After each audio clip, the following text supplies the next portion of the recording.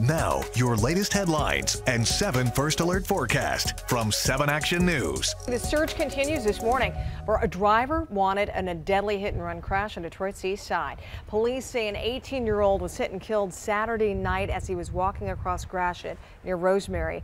Witnesses described the vehicle as a green Chevy Suburban. Anybody with information about this should contact Detroit police right away.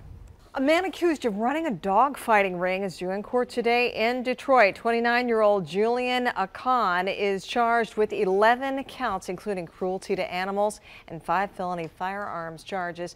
Investigators say that they rescued 35 dogs from 4 properties that Akan owns.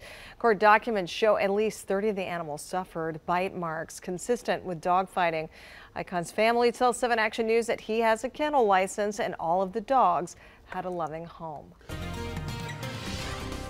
All right, good Monday morning. This morning it is about 30 degrees to start. We're up to around 35 degrees by 1 o'clock this afternoon. So in Southfield today, your sunrise time 7:52.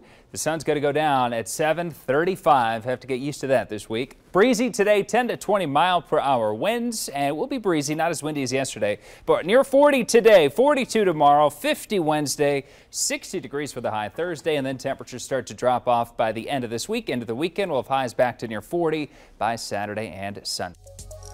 These have been your latest headlines and 7 First Alert forecast from 7 Action News.